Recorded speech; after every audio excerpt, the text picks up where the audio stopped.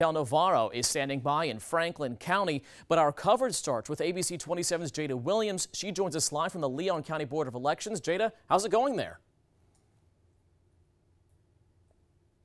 Supervisor tells me that it's been pretty busy here today. They hit a goal of 33% voter turnout, and right now they're at about 32%. Now, despite COVID-19, Earley says that voter turnout is on par with what they usually get with the primary election. Now, there are 2 seats on the Tallahassee City Commission that are up for grabs this election cycle. Seat 1 is getting a lot of attention. It's the one currently held by Elaine Bryant. Emerging in this race is Jacqueline Jack Porter. Both women are new to campaigning, as Bryant was appointed to her seat after Scott Maddox was removed. Both say this election is all about serving the community.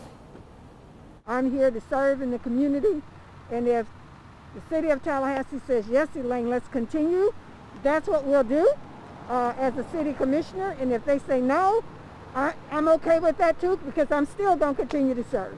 If I'm elected, I will lead the same way that I have run this campaign, putting people first, reaching out, going to them, including them in conversations, and being accountable to them. And I think that that's the kind of leadership that you'll see from me, and the kind of leadership that our community deserves and wants.